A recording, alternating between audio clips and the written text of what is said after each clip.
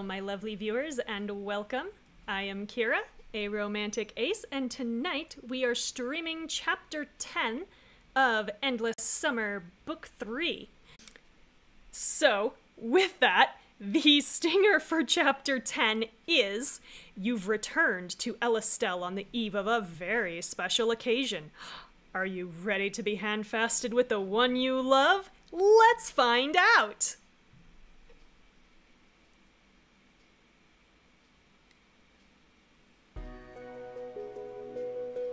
So this is Act 8, Chapter 10. I was lost until you found me. Aww. So we're back at elyys'tel! Somehow we ran through a volcano and now we're here.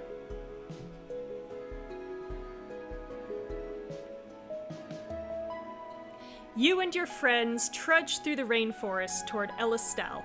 The tree city rises as a glittering silhouette in the light of the full moon. Flower garlands line every platform and bridge, heralding the hand-fasting holiday of niala'rei. Whoa, this makes the Riverside Mall at Christmas look like a bomb shelter. I mean, it's a lot more organic than the Riverside Mall at Christmas probably is, so yeah. Plus, there's a good chance the Riverside Mall was built during the Cold War. No day is more sacred to us than niala'rei. You notice Alistair straggling behind. Good. He's clearly still reeling from the confrontation with Rourke. Who... yeah, it makes no sense. Oh, I'm coming. Sorry.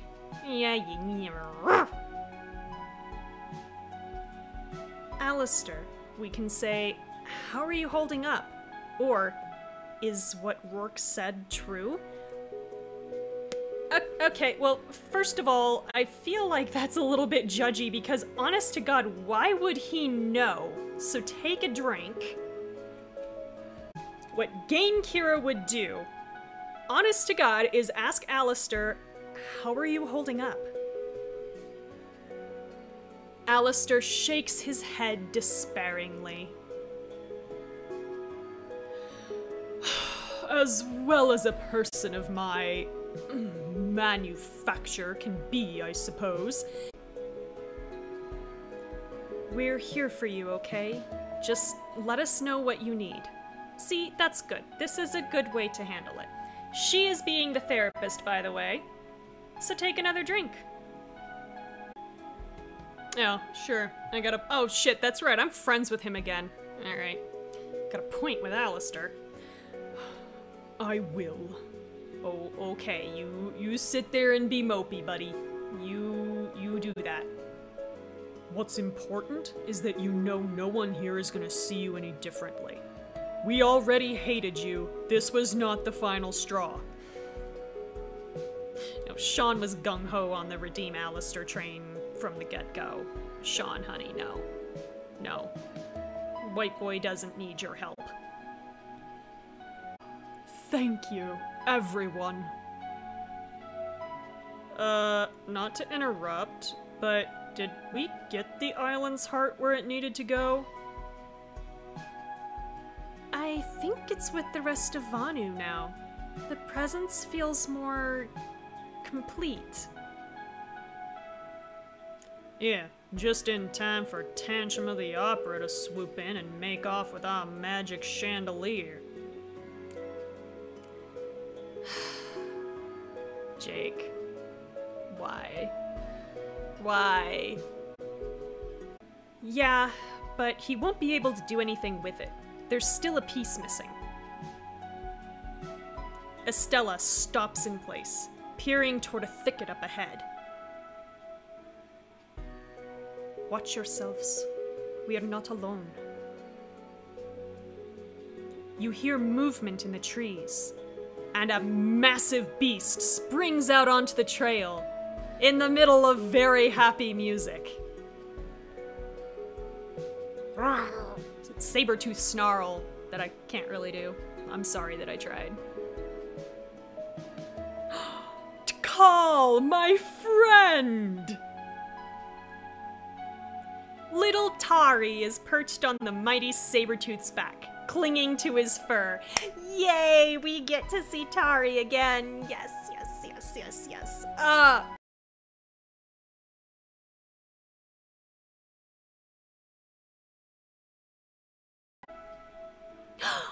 Farron! And the Catalysses! Yay! This child.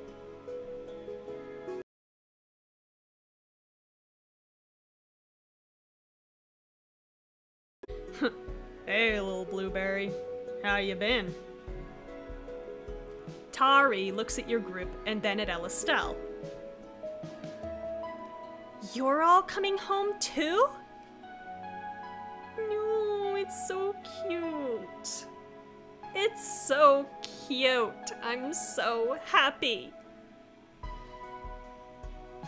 Looks that way. Yay! Race you there! Oh, that is not fair. You have a whole entire Sabertooth, child. Happy Sabertooth tiger sound. The Sabertooth and Tari take off down the rainforest trail. Was that? Oh yeah, Mike, by the way, honey, there's like dinosaurs and saber-toothed tigers and shit around here. Sorry, buddy. It's okay. You'll catch up. A little boy on a saber-toothed tiger. I saw it too. You're not crazy. Mike and Kelly both, man. They got some adjusting to do. A little while later, you're gathered in elyys'tel's audience hall with Syraxa. She reverently lowers Varen's crown onto his head and drops to one knee. We are grateful to see your return, my elyys'tel. Rise, Syraxa. Something troubles you? Ran Musti has brought destruction upon the island, and our people worry for their future. There are many who feel we should postpone niala'rei until the crisis has ended. No. This is the time when you need to have happy celebrations. Why do you think I'm so excited about this episode? Because we need this. We are way overdue for just some levity and relief, y'all. Way overdue. Half a book overdue. Oh no. Really? Well, surely everyone needs a reason to celebrate now more than ever. Woman has a point. Perhaps. The village will expect an announcement on the matter. What would you have me tell them, elyys'tel? Varen furrows his brow.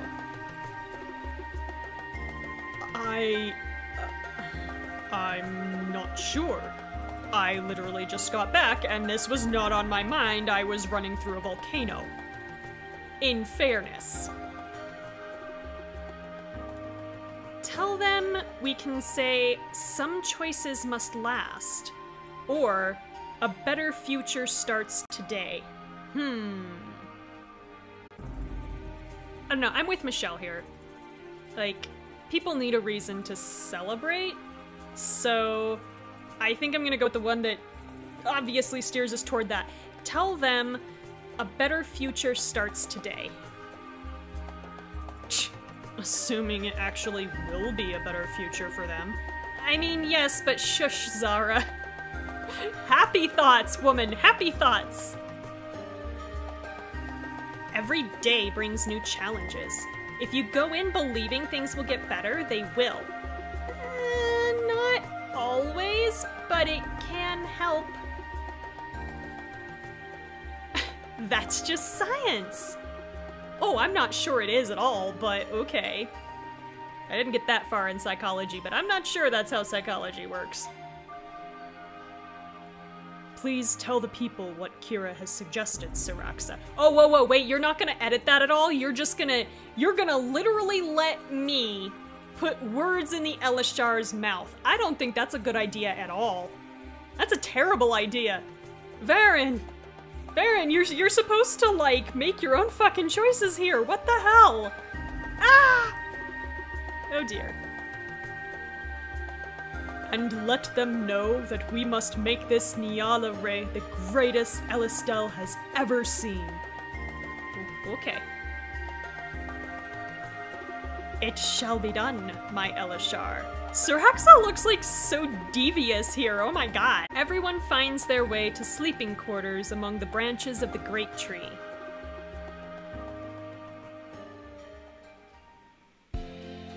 You awake early and step out into the flower-strewn catwalks of elyys'tel. Your friends emerge from various huts, stretching groggily. As the morning sun streams through the branches, you take in the niala'rei decorations together.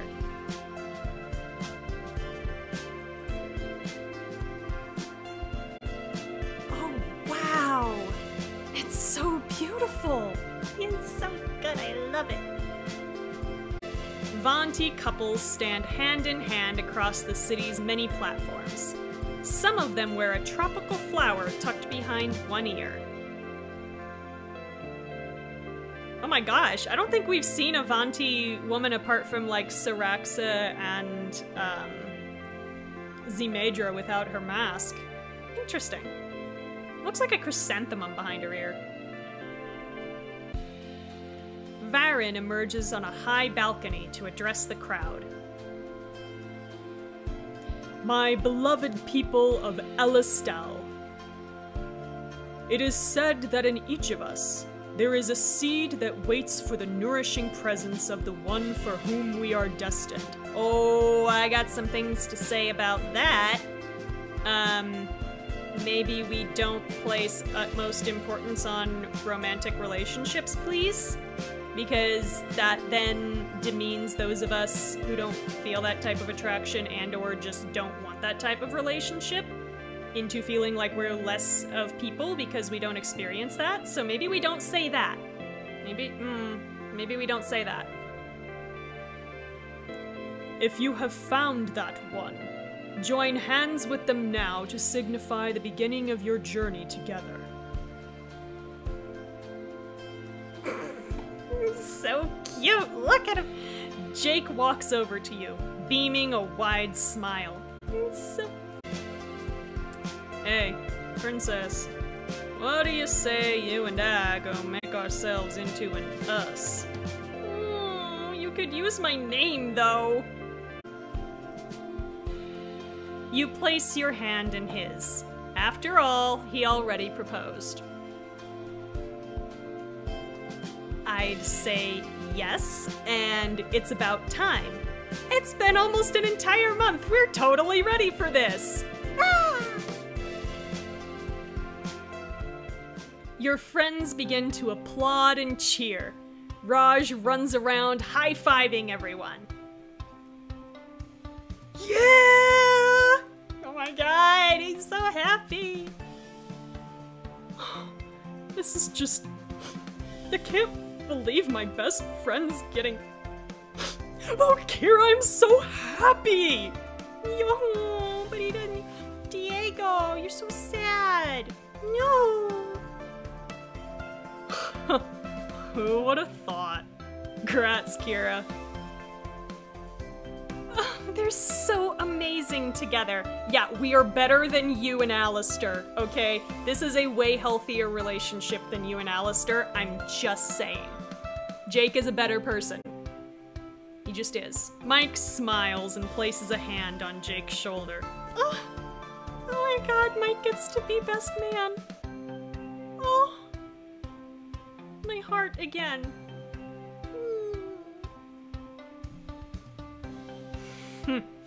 Proud of you, Grandpa. Varen crosses a catwalk toward you.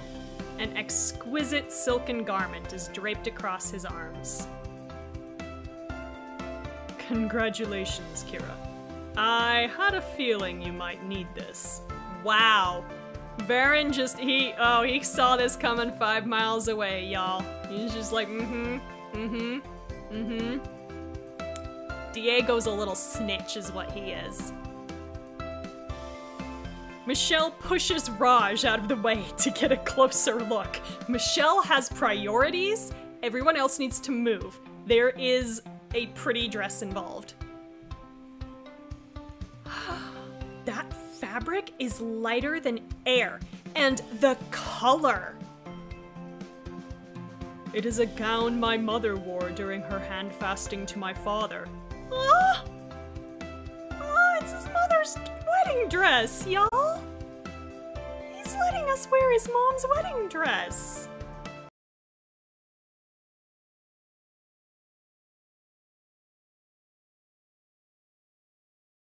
It is a gown my mother wore during her hand fasting to my father, made from the finest silk and jewelry we Vanti can produce.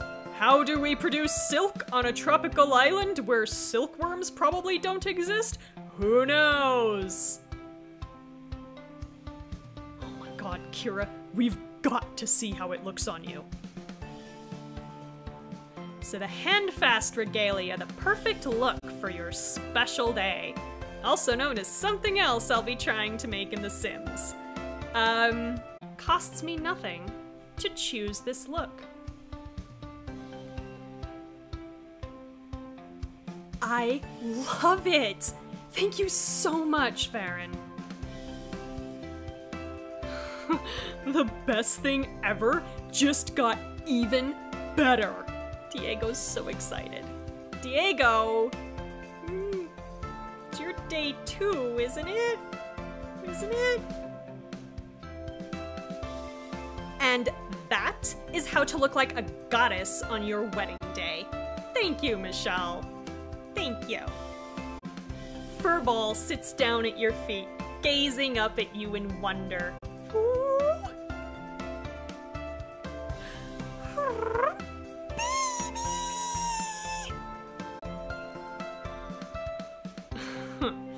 Gonna be hard for me to concentrate with you looking like that. Alright, I think that counts as some swooning. Take a drink. Varen turns to Jake. Syraxa has special attire for you as well. Oh boy. Oh boy. Imagine what's going through Syraxa's head right now. She's like, Jesus Christ, I have to dress this stupid motherfucker. I told you I cuss. Like, these people don't even know what to wear to a wedding. Oh my god. This is gonna be great. This is gonna be a good time, and then we can give him shit for looking too good. I hope. And maybe call him Top Gun just once for parody? Come on now. Thanks, but I've got something I can put on. No, let Syraxa dress you up, fool. I've already done the thing, you need to do the thing. Do as the locals do, sir. I want to see this.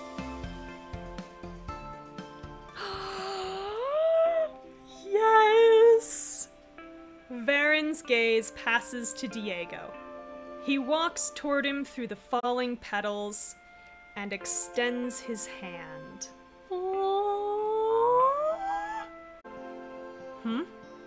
Are we going somewhere? You're going to the chapel and you're gonna get married. I have been waiting, what, 40 minutes now to bust that out. Yes. Yes. Yes, yes, yes, yes, yes. Okay. Diego. Oh. Diego Ricardo Ortiz Soto. I have something I wish to ask you. Oh, I bet you do. Ah. Diego gasps and brings both hands to his mouth, trying to keep from sobbing. Baby, yes! Yes, yes, yes, yes, yes.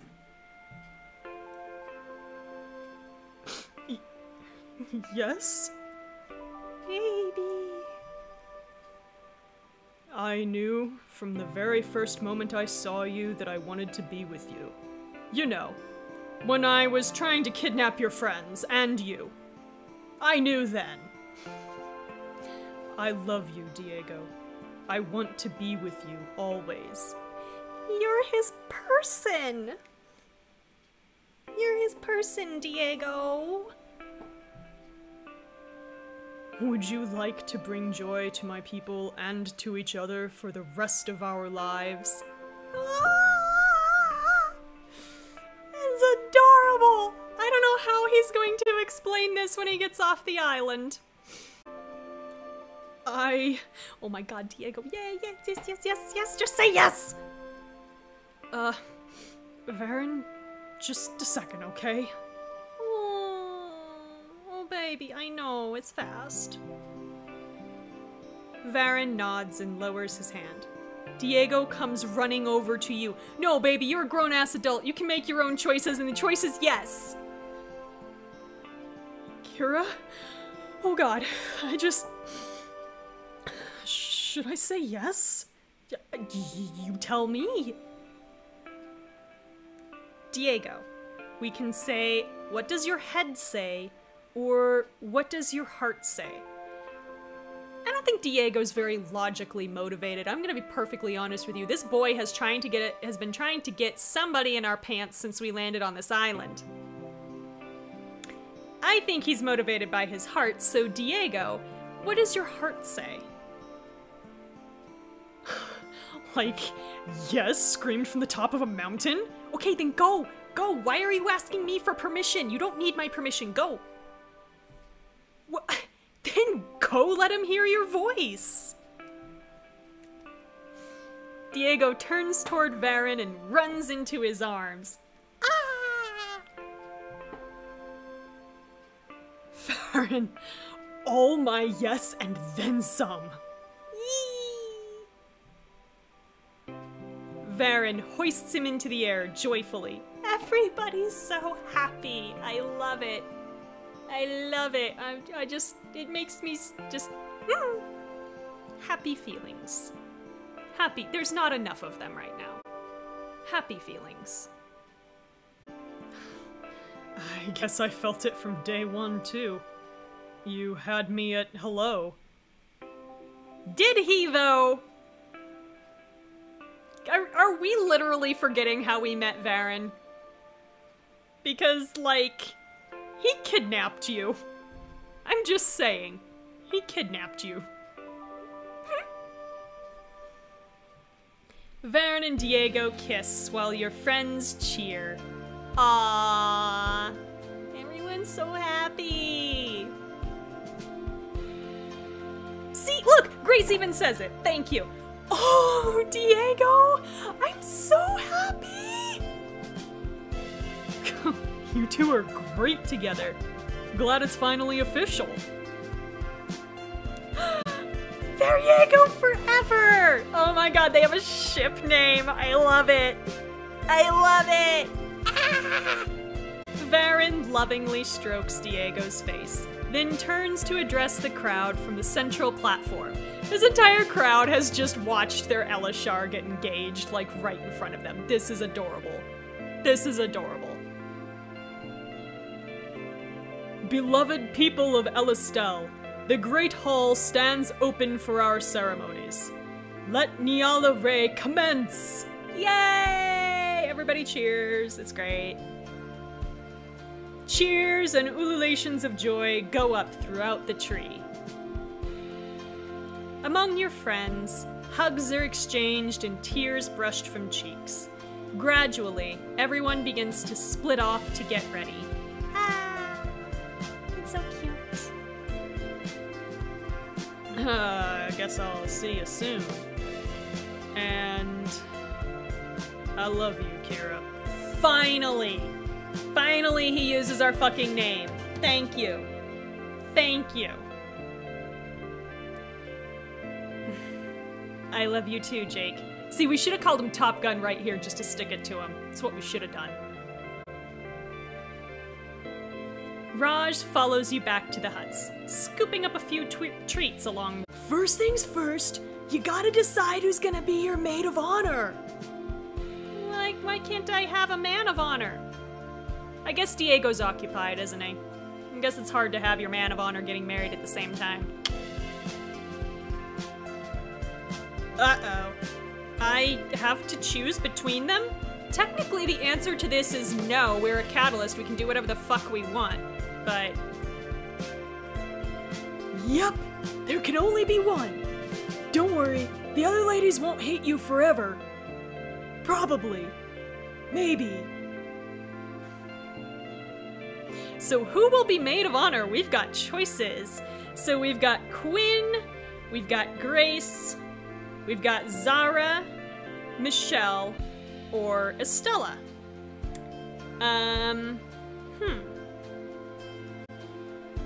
And like, I kind of lean toward Michelle. Just because all the way back in book 2 when, you know, we were all calling home and she said there's no one, you know, there's no one left that I love, essentially. You know, she didn't have anybody at home to call. So, like, I'm tempted to do Michelle just because of that, just to be like, yeah, like, you definitely belong here, etc. Nope, I'm going with my gut. Michelle. It's Michelle. Makes sense. Best person for the job. Okay, now the most important decision. What kind of meal do you want to have after the ceremony? Why don't you pick something and surprise me? Perfect. Oh, yeah! I know just the thing!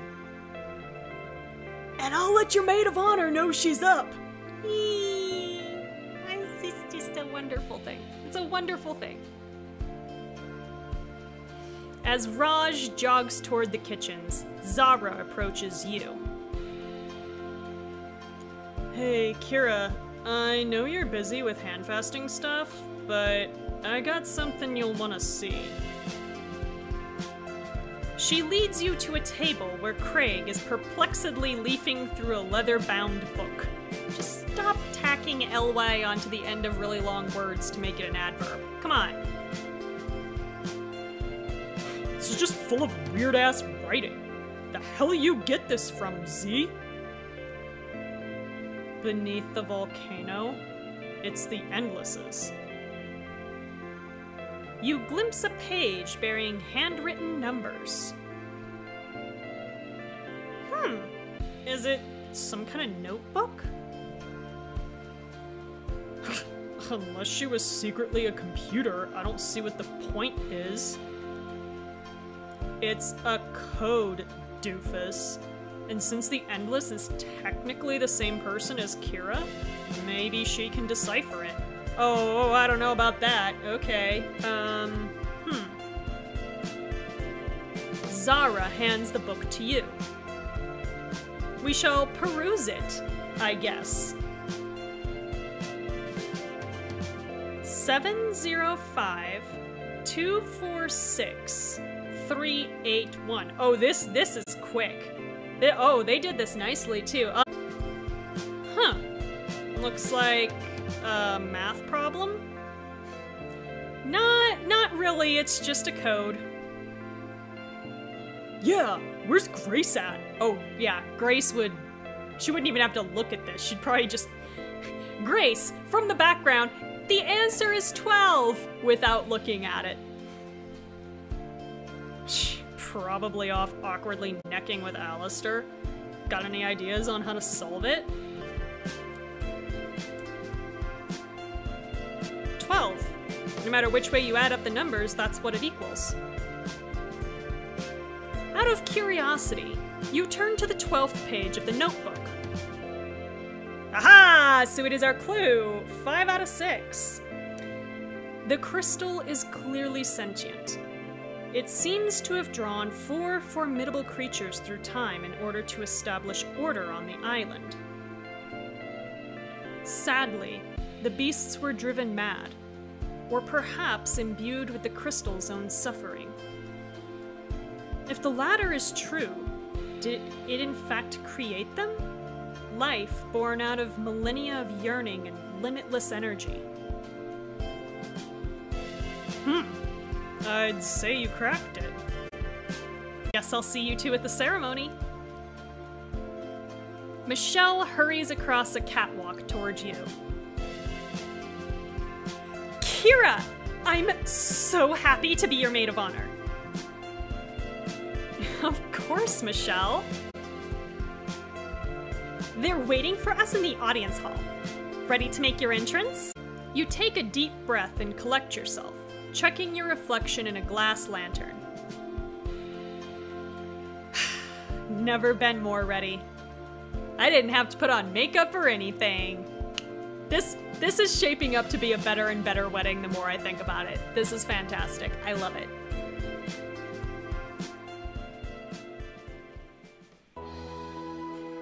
Hundreds of candles glimmer along the walls of the audience hall, shedding a warm glow onto the faces of your friends. You exhale slowly to calm your nerves and enter. Here we go. You've barely made it through the door when Furball comes skittering up to you. He offers you a bundle of delicate flowers held in his mouth. Furball is our flower fox. Oh my god! This is adorable!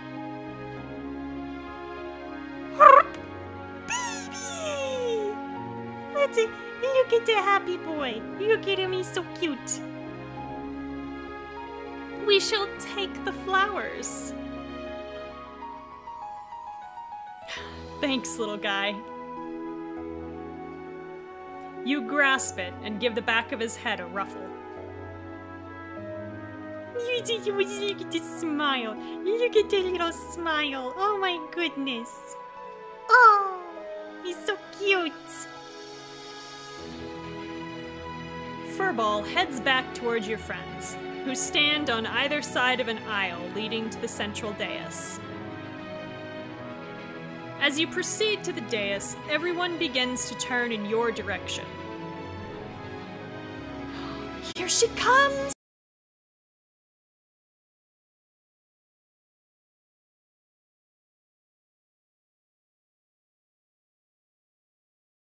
Shh! Inside voice, Tari. Upon seeing you, Quinn sighs happily and brings a hand to her heart, overjoyed. Look at the smile! Oh my god! Oh my god! Oh yeah, Yvonne's here! Okay, yeah. Magnifique! Indeed. Sean's eyes are watery. He beams a proud smile at you. Why are you proud, Sean? What did you do to engineer this? This is all Diego. This is 100% Diego's fault. He's so happy, though. Everyone's so happy. Estella simply nods, her affection for you glowing in her dark eyes. Estella's like, I don't smile, but I'm just saying I'm smiling on the inside. Ahead, you catch sight of Jake waiting for you at the dais. A ribbon is draped across his hands. Aww. Oh my god! And it's falling in the shape of a heart. Oh, that's cute. Oh, that's cute.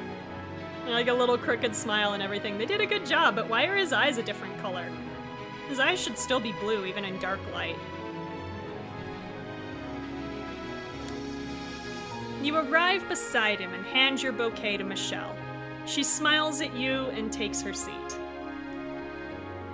Jake gazes at you and shakes his head in disbelief. Yeah, that's right, you don't actually deserve me either, but here we are. Oh, this did it, huh? Romance up. Jake is now soulmates with you. This is very appropriate. This is very appropriate. I like it. Kara, you're taking my breath away over here. Hey, finally, he uses our name. Whew. Oh, believe me, it's mutual. Syraxa walks to the top of the dais to conduct the ceremony. Jake and Kira, please join hands. Your hands find each other. At least it's not our faces. And clasp. No, I'm never letting that go, ever again. Syraxa tucks the ribbon and carefully tucks one end between your fingers. She then wraps it several times around both of your hands. Cool, we're gonna have to figure out how to get out of this later. She's tying a Gordian knot over here. These are the hands of your betrothed. Together, these hands planted the seed of your love. Sure, that's what we're calling what happened in book 1. Love. Now that was all lust, sweetheart. This whole thing grew out of sex.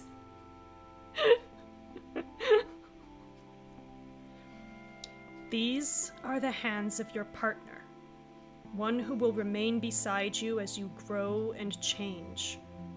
They will wipe tears of sorrow and joy from your eyes. Oh, this is sweet, though.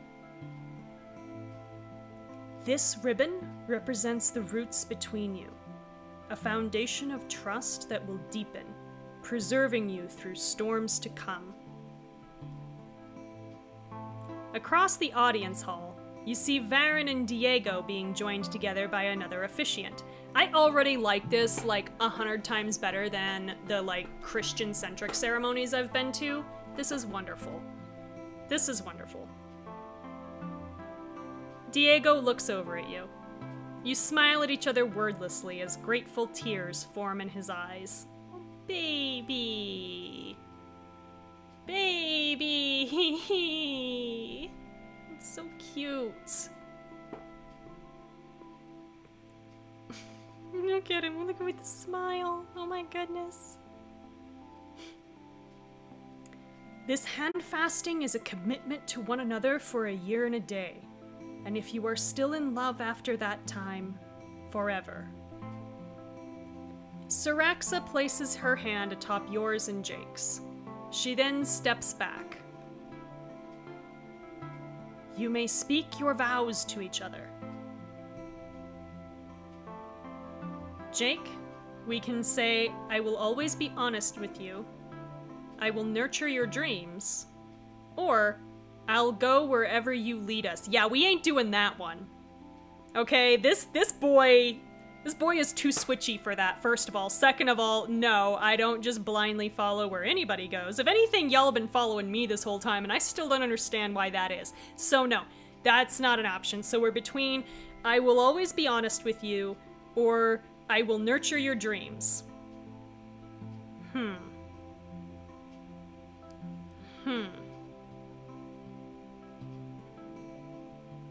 Because, I will always be honest with you, but will we, though?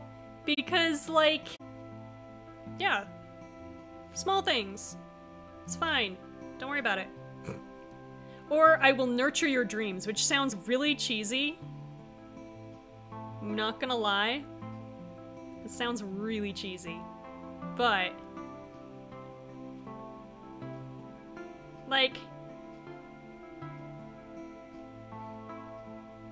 I actually feel like that's maybe the healthier one. Honesty or dreams? Because, nurture your dreams doesn't mean you just follow them blindly. You just, encourage somebody to have dreams. And, that doesn't mean you have to follow through with every ridiculous thing they come up with. But, yeah, I think I'm going with that. Jake, I will nurture your dreams. As your betrothed watches you adoringly, you're suddenly overcome with emotion. Oh no. all gonna make me cry. I've been doing so well. I love you so much. I just want the world for you. Your success is my success. While you climb each mountain, I'll be there to cheer you on and to catch you if you ever fall. Oh, hey, there's gonna be reciprocity here, right? We're not just his little housewife now, right? Right? In the audience, Michelle reaches out for Sean's hand. He grips it tightly, and she rests her head on his shoulder. Yes! My machinations are working. Think you really have made an honest man out of me, Kira. Have we now? I wanted this, but it wasn't until a little while ago that I realized how much I needed it, too. Being with you is everything to me. I'm not half the man a true princess deserves, but I'm gonna give it all I got and then some. Aww. See, that's actually kind of nice. He's gonna try. Boy's gonna try. With a little luck, maybe we can land this thing somewhere near happily ever after.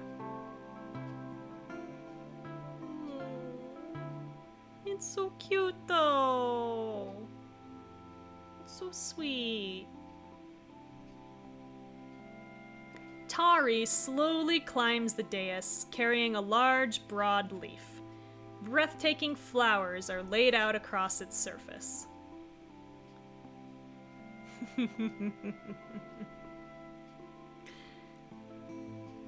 Okay.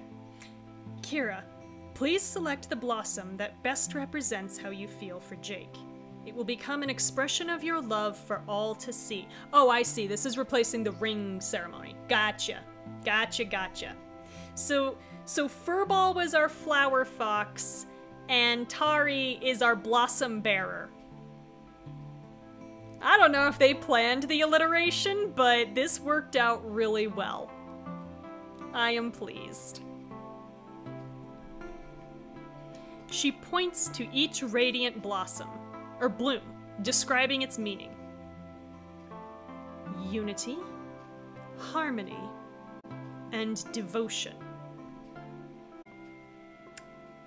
So, okay, so we're gonna scroll through and look at them all. Devotion, I'm yours now and forever, is like this purple chrysanthemum. We've got harmony, which looks like a laurel leaf crown. Everything's better with you. Or unity, pink plumeria, it was meant to be. They're all kind of sweet, but I mean, gotta do what we gotta do. What lovebirds are gonna do what lovebirds are gonna do, as Kellis says. Devotion. I'm yours, now and forever. Okay. And now, let the union between these two be made complete with a kiss. Oh, I think that was kissing as an option. I don't think it was actually an option. I think we were just gonna kiss no matter what. But it's close enough. Kissing as an option. Take a drink.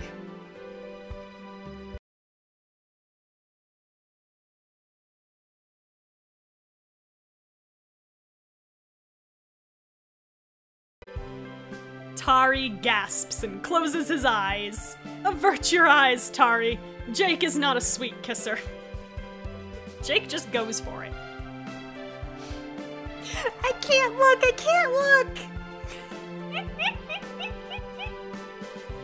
It's so cute! See? I told you.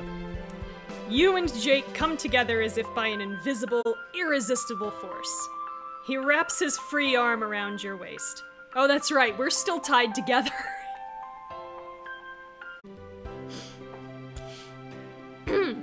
You You and Jake come together as if by an invisible, irresistible force. He wraps his free arm around your waist, pure joy dancing in his eyes. Everybody's so happy. Look at this! Oh, and there's the flower on the end. Okay, I wonder if that stays. I forget if that stays, or if that's just for this chapter. Yeah, smile, though. Yeah. Yeah, we're pretty happy, too. As one, your lips meet. Our faces didn't have to find each other, they were already there.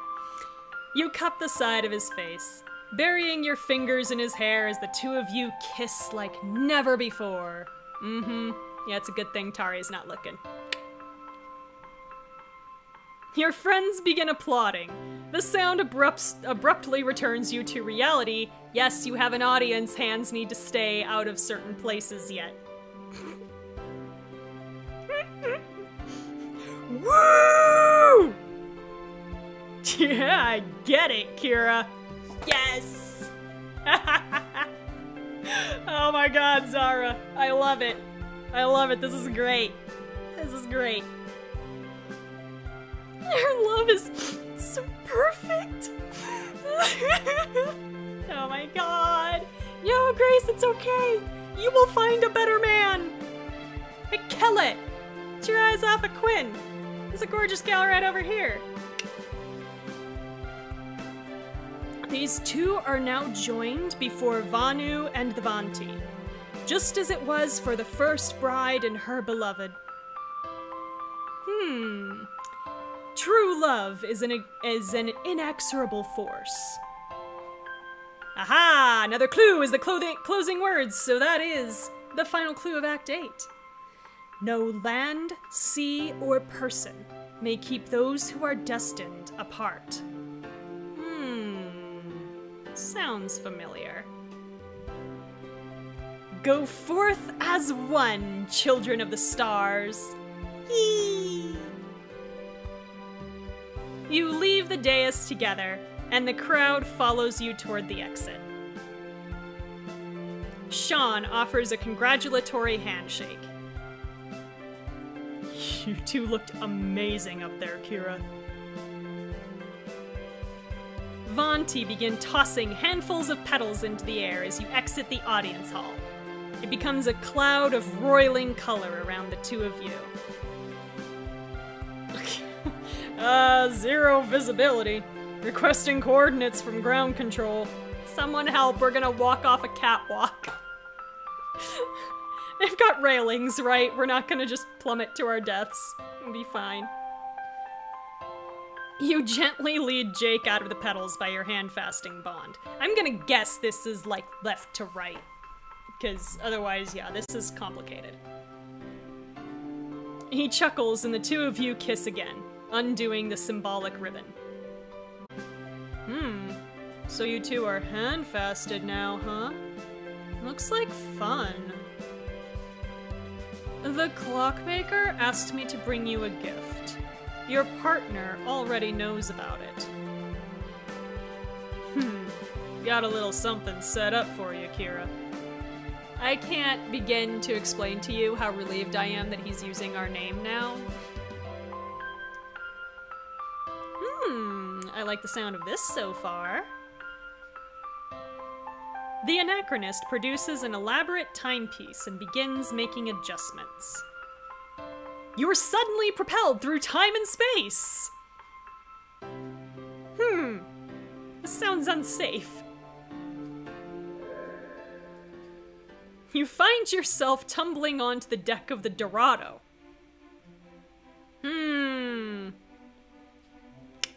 Yeah. Jake swoops in to catch you, twirling you off the floorboards and into his arms. My god, he is being so dramatic. This is so cute. Oh, sweeping me off my feet? That's what I do. I'm not sure that's what you do at all, Jake, but okay. He gently sets you down again. keeping an arm looped around your waist. I still can't believe we made it. We're actually here. We're actually together. I mean, you've been together all this time. This was literally just a formality, but okay. And we're actually alone. Uh-oh. Jake's eyes shine in the warm, golden sunlight. Oh, were they finally blue again? So we can say, so what did you want to show me? Or, where are Yvonne and Malatesta? Well, I think we know where Yvonne and Malatesta are back at the party. The question is, do they know they should not come back? I'm gonna guess as much. So we're gonna play a little coy. So, what did you want to show me? Somebody's eager. What did you want to show me, Jake? Surprises make me nervous. Lately, they tend to involve robots, or ghosts, or time travelers who turn out to be me. I feel like this is a little bit of genre savvy over here. Take a drink. You'll like this one. Promise. Now, come on. We're gonna have to do some serious sailing to get there by sunset. Oh boy. Do we actually know how to sail? Does Jake know how to sail? They do not necessarily teach you how to sail pirate schooners in the Navy these days. Especially in the pilot training program. This boy was spending too much time getting a 4-year degree. He was not learning how to sail pirate ships. Oh? What happens at sunset? The wind dies down and you're gonna have a hard time getting back?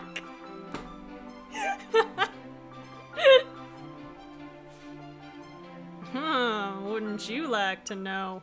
Wow. Wow. Y'all.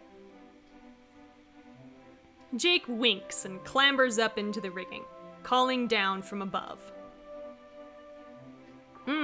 Looks like the peg-leg pals already did most of the work for us, but this is still gonna be a little tricky. So we can say, we can do this together, or just remember who the captain is. Oh... I'm gonna push back a little bit. I'm gonna tease. Just remember who the captain is. Now get to work, or I'll throw you in the brig. I think he might like that, though. Oh, yeah? And then what? Well, then I'm gonna tie you up, except I'm gonna talk to you about it first, and we're gonna do it with something safer than a belt and a tie, and, we'll see what happens after that. I'll do something with ropes and chains. Wow, straight to the point. Okay, alright. Oh, I'm feeling so disobedient all of a sudden. Wow, he's a brat to boot. Oh dear. Oh dear, I think we've just set ourselves up as a brat tamer. To nobody's surprise, because that is very obviously what Jake is anyway. He's a switchy little brat, is what he is. Over the next hour, you bustle around the deck while Jake climbs and swings above you, disappearing periodically. To where? There should be a pretty clear line of sight to all places on the exterior of the boat. Where is he going? Jake takes his place at the helm while you catch your breath on the deck. We've been doing this all in a wedding dress, a vintage wedding dress, mind you. Jake winks at you as the sun beats down. He wipes an arm across his brow. We are all gonna die at like 45 from melanoma. Ugh. Because now we're out on the water and all that light is getting polarized as it reflects off, and we're not wearing sunscreen. Getting a little warm out here. You should, we can say, grab a drink or take your shirt off. Wow. I mean, frankly, he's still doing this all in, like, a tuxedo vest and a collared shirt. I find that difficult to believe. I find that very difficult to believe. But he should also drink. Hydration is good. You should grab a drink. I like the way you think. Jake searches around the helm. He lifts a bottle of wine into view with a triumphant grin. Pirates. Gotta love them. Wine instead of rum? Also, this is not what you need. Alcohol dehydrates. Oh, I was expecting rum. And there's the genre savvy. Take another drink. One's French, the other's got expensive taste. Okay, boy has a point. So, where are we headed? I think we can safely assume, by the way, that Jake is in fact drinking, so take another drink.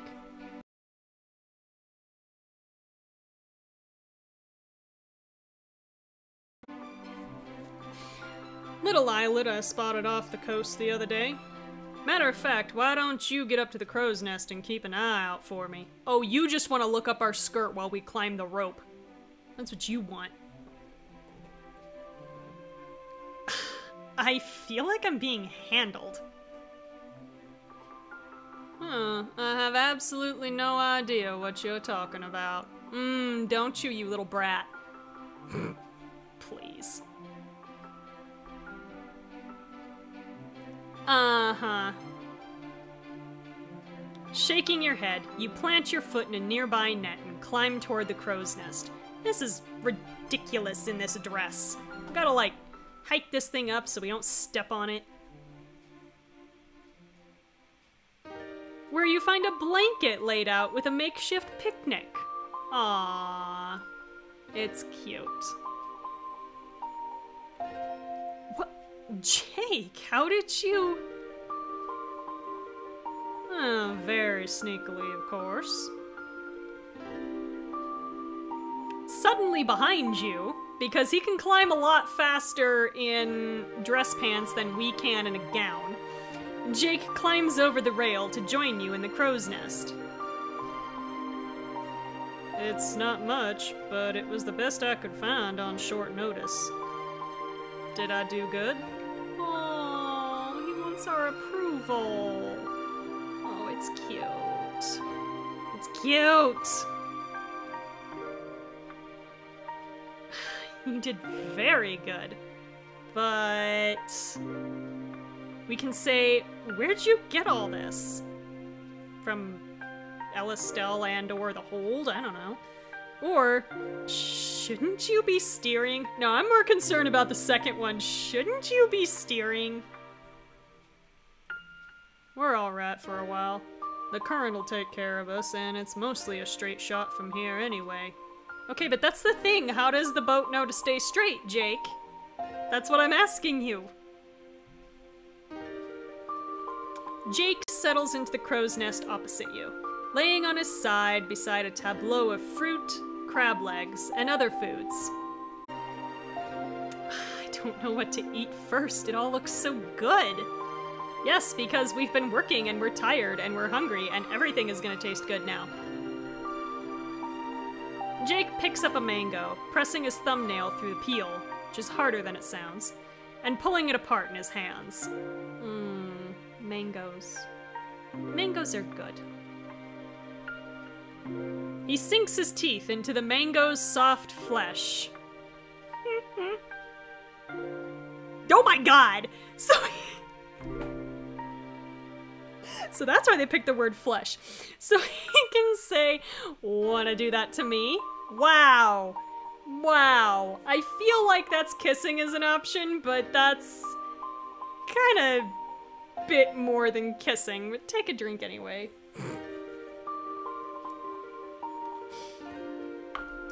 Or, how about sharing that? No, I want some mango, goddammit. Don't be biting me. Don't be biting me. Do you understand how easy it is to transmit diseases that way? How about sharing that? Jake lifts the other half of the mango to your lips. As you take a bite, he slides his thumb along your bottom lip. He's being cute again. You're beautiful. You know that? I mean, yeah, but I could hear it again. You're not so bad yourself. Suddenly, Jake's eyes light up. You follow his gaze to something behind you. As the ship rounds the southern coast of La Huerta, a small islet comes into view. A plateau covered with soft green grass rises from sloping cliffs. There it is. There... what is? All I see is an empty island. Oh? Try again, and this time it'll help. Jake slides in next to you, his fingertips tracing imaginary shapes over the empty islet. He's got ambitious plans, is what I'm hearing. Right there is our house. See the chimney smoking? The little shutters on the windows? Because we don't have glass panes, so we gotta have shutters. Oh, I get it now. You're doing a thing. Jake winks sidelong at you. His left hand slides up your back as his right glides out over the untouched beach. Down there's the fire pit. Took the two of us almost a month to gather seashells for the path. But it sure does sparkle this time of night. Oh, it's so cute. Sounds nice. Jake's eyes sparkle in the gathering dusk. Jake, we can say, "Kiss me already." Kissing is definitely an option that time, so take another drink. Or, you really want to stay on La Huerta? Okay, like, we say this like it's a surprise, but the truth is, Jake is still a wanted war criminal. So until such time as his Ember of Hope actually comes true, La Huerta is probably the safest place for him. Like, because Lundgren's not exactly just gonna fess up. And Mike's testimony by itself isn't gonna be enough. Fiddler's dead, Tetra's dead. So yeah, Jake's kinda screwed. La Huerta is the best place for him. So yeah, I'm not really gonna ask that because of course he wants to stay on La Huerta. So I guess that leaves us with the kissing scene. Jake, kiss me already. Thought you'd never ask. Jake lifts... Yup, there it is. Okay. Cool.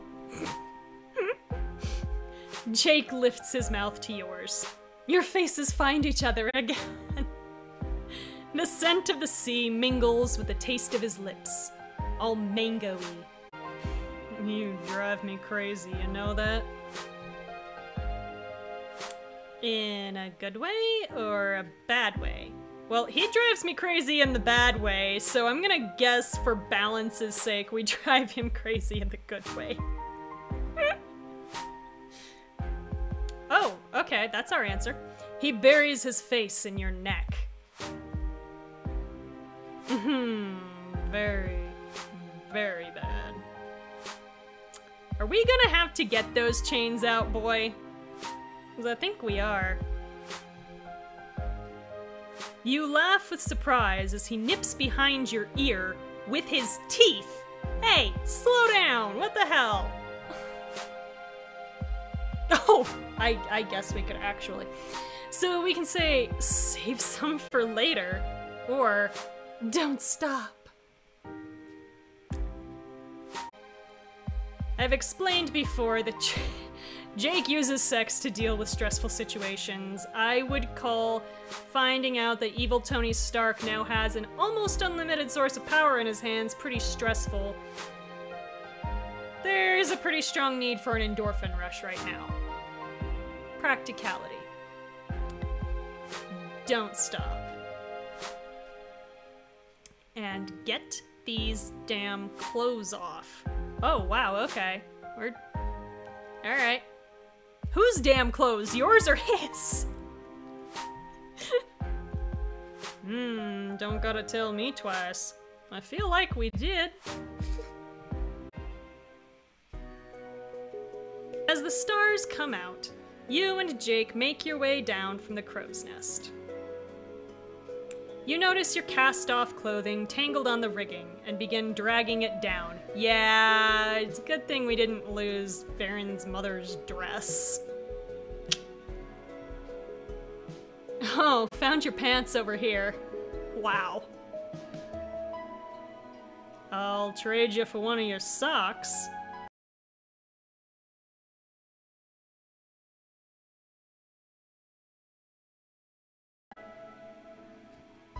Whew. I'm chilly now. Yeah, we should have put on our dress. Yeah, and I could use a drink. A little rum would fix things. And I think I know just where to find some. You descend to the captain's cabin. Oh boy. Oh, do Yvonne and Malatesta know what's going down right now? I'm gonna guess they do, but that almost makes it worse. Jake rummages through a cabinet crammed with rolled up maps and loose parchment, eventually producing a bottle. Bingo. Everyone knows pirates can't do paperwork without booze. Does everyone know that, Jake? I feel like not everyone knows that. The paperwork part, I mean. Jake scrounges up a pair of glasses and pours out 2 drinks. Ain't the kind of thing you'd normally catch me saying, but it was a beautiful ceremony. Married life making you soft already? No, don't tease him. Enough with the toxic masculinity, please. He chuckles and sets the rum bottle down with a wistful sigh. Shame Rebecca and my folks couldn't have seen it. They're about the only people I would have invited. Well, at least Mike was here. Would have invited Mike. Jake shakes his head as if clearing away dark thoughts. How about you? Anybody you wish had been there today? Me? We can say my parents, I guess? Wow, we clearly have a loving relationship with our family. Or, I don't know. I mean, it's been a long time since we've mentioned our life off the island, so I'm gonna go with my parents, I guess? Jake seems to sense the uncertainty in your voice, or he just has ears. He frowns. I don't know, I don't really remember much from before we landed here. That's because this island screws with time, and also it's 2017. Literally, time has just slowed to a crawl. Yeah, I know what you mean. It all feels like a lifetime ago. That's not quite it. I mean, I barely remember anything. It's like my past is there, but for some reason I can't get to it. Ooh. Oof. That sucks. An idea too large to grasp looms at the edge of your mind. Until Jake speaks. Speaking of that, how do you want to spend the first night of the rest of your life? That's every night, dude. So we can say, finishing that bottle. Whoa, oh, a whole bottle of ramen a night? Oh, I don't know. Ooh. Oh, that's alcohol poisoning waiting to happen. Curled up in that bed. Or on top of that desk. Yeah, I think I'm gonna go with curled up in that bed. That's my favorite thing. He likes snuggles. It's cute. Sleeping? Oh, I don't think that's what he means. Yeah. Lying in bed naked with you. That's what I figured. You and Jake settle in together, trading kisses and whispering sweet nothings. Oh, that's cute.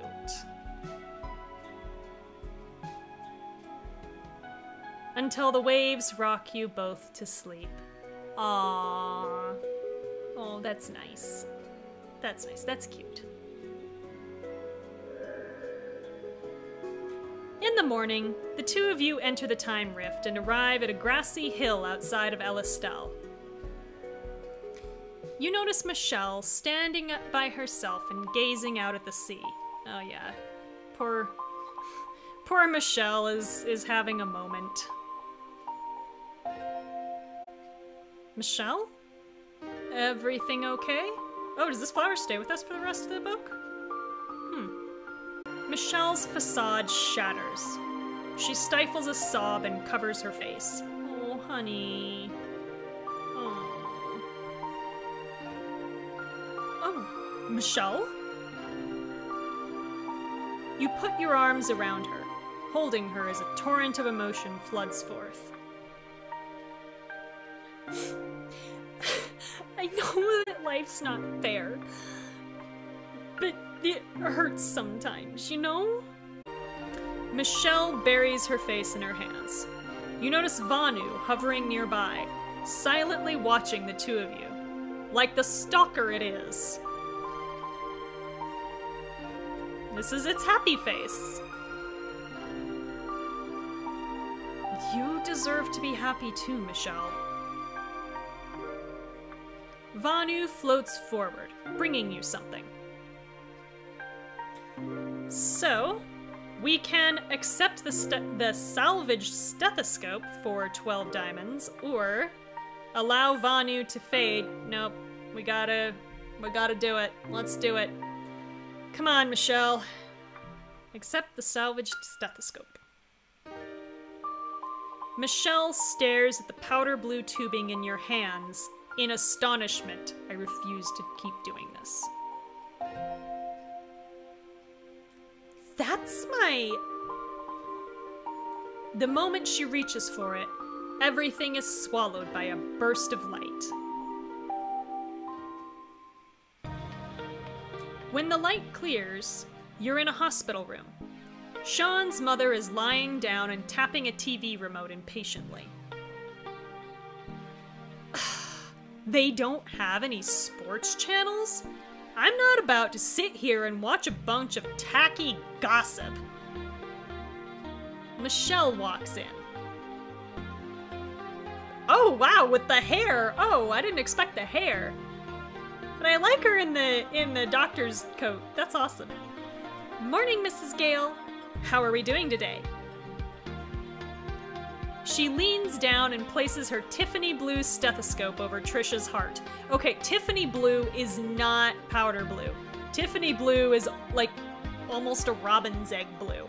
They are very different colors. Michelle, honey, you know you can call me Trisha. And I'll be a lot better if you've got a new back for me. Oh yeah, back injuries suck. Oof. You're actually in really good shape. The x-rays show that your realignment surgery has taken nicely. 1 or 2 more days off your feet and you should be good to go. I'm never gonna be good to go with this old spine. But I'll take it. As Michelle fills out her chart, Trisha gazes at her thoughtfully. You've done well for yourself here. Well, they keep me busy, that's for sure. There's a knock at the door. Take a drink! Oh wow, we haven't had that one in a long time. Also, we are being her therapist, so take 2 drinks.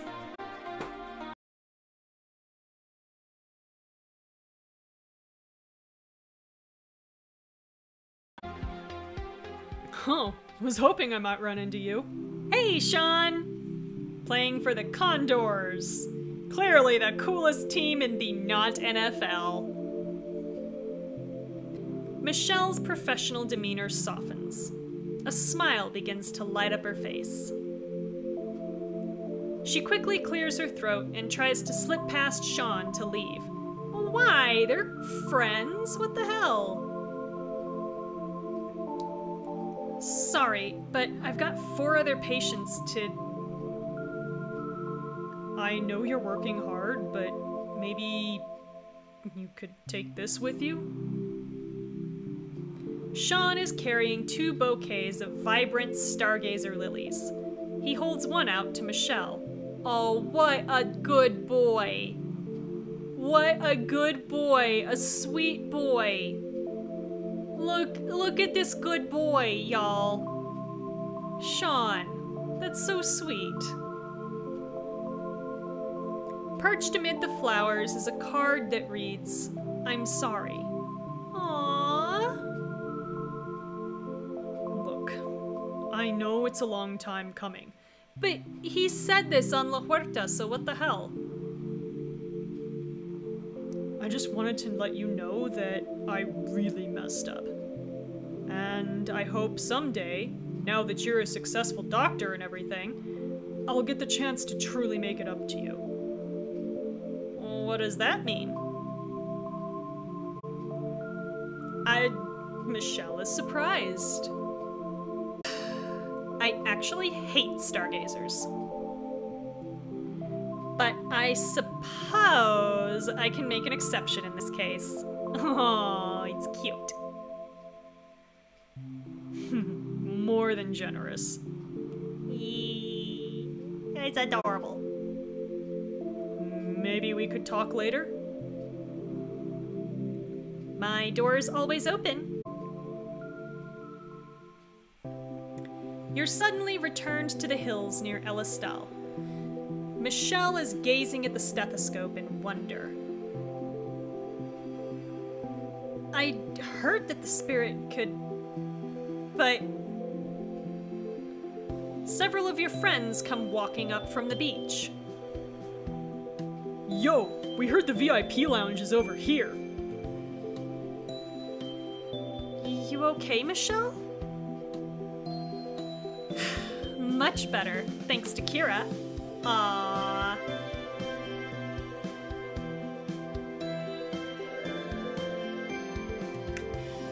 Alright. So you've collected 10 of the 11 Embers of Hope. She gazes past you, across the sun-dappled hills. The light out here is really beautiful. I've got an idea. She pulls an old Polaroid camera from her bag. Oh, group selfie time? Group selfie time! Yes! Yes, yes, yes, yes, yes. Let's do it! Everybody cram in! Your friends rush behind Michelle, posing for the shot.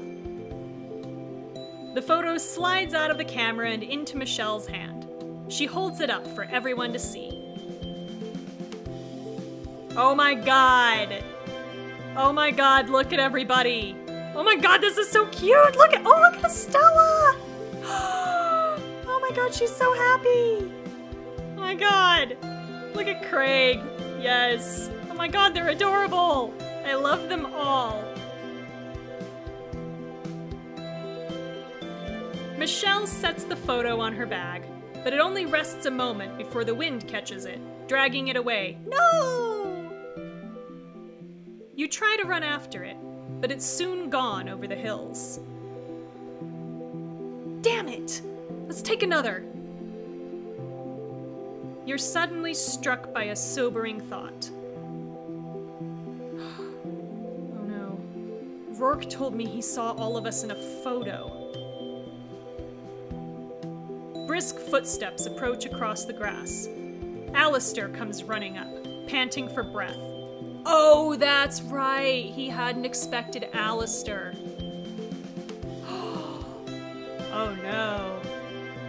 Oh no. Alistair points to the south. The midday sky darkens impossibly toward the celestial. Above the hotel, an enormous vortex swallows all light and shape. Oh boy. It's over. We're done. He's activated Project Janus. Oh boy. Alright, so that is chapter 10 complete. We found both clues in the chapter and the Ember of Hope. We're still missing one. But that is Act 8 complete with all 6 clues found, so... Congratulations! You found every clue in Act 8 and unlocked the full bonus scene. It's gonna be a long night, y'all.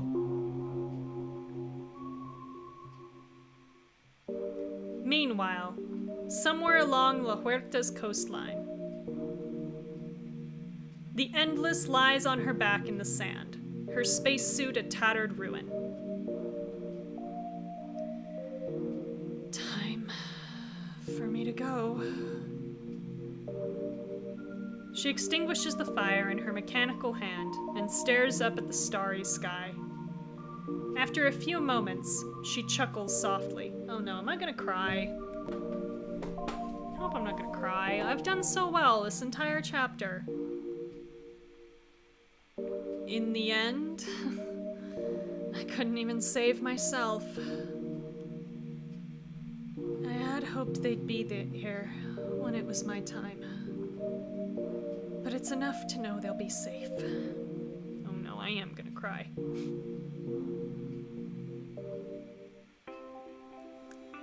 A shooting star momentarily lights up the sky.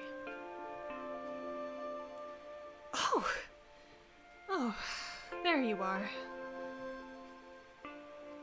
The Endless gazes at the constellations, her eyes wide with a tender, childlike joy. I see you, Quinn. Still swimming merrily along, no matter how strong the tide that pushes against you. Oh, and there's Craig.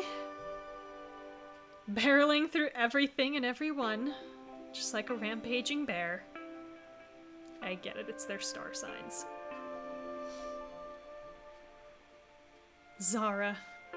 Off on your own again, little crow? But I know that's where you were always happiest. Just like Jake, the lone wolf we all came to love. Yeah, take a drink.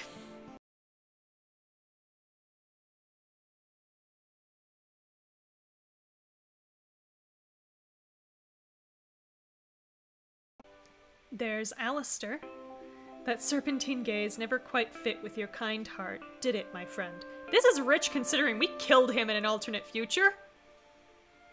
Also, no, it absolutely does fit with his cold black heart. God, he's a terrible person.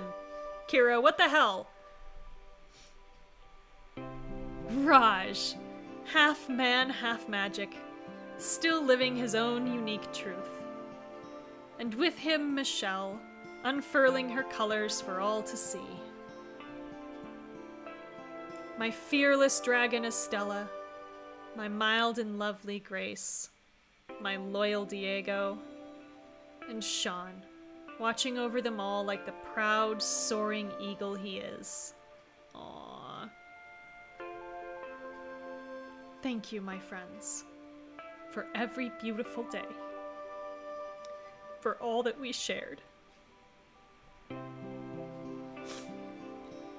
You were worth everything and more. It's because of you that I know what love is. There, alone, but under countless stars, the endless fades away forever.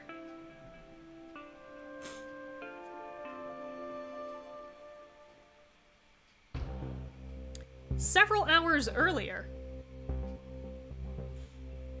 the Omega Mech descends onto the roof of the Celestial, its thrusters blasting furniture and decorations out of the way. And here we are, at the end and the beginning. Okay, dude, whatever. Iris's hologram appears next to Rourke. I have a strong, worthy daughter, and I'm all the family she has left. Oh, God. Ugh. An elevator opens. Lundgren steps out. Rourke locks eyes with him. See, the problem, dude, is I think Lundgren's a little too genre savvy, and he knows someone like you is never gonna actually share power. This is our time. We can't let it slip through our fingers. Yeah, I can make sure they're cut down. No one's getting up here. Oh, aren't they, though? Are you gonna get thwarted by a bunch of co-eds in the next chapter? Probably. Excellent. Iris, you may begin. Let us make man in our image and all that, yes? Rourke steps out of the mech, which rises to a standing position. Blue light flares in its free hand. Oh, that's right, he's still carrying the, rest of Vanu in his other hand. I was like, what the hell is in his other hand? Oh yeah, okay. Project Janus initiated. Space-time disruption will commence in 3, 2, 1.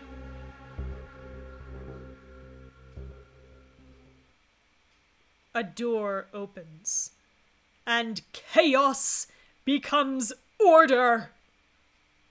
That's not how entropy works, but okay, dude. Alright, so that is chapter 10 complete. We can restart the chapter or continue on. I will pick this back up next Friday. So same time, same place, twitch.tv/aromanticace if you want to watch me live. And we will find out how we stop Rourke from ripping apart space-time, I guess. So that'll be a good time. Yeah. At least we got to have the nice happy chapter before we literally ripped a hole in the world. It's cool. No, I do like this chapter. So, I'm glad that I got to play it for you. So, enjoy whatever it is you do between now and next Friday. Catch you later.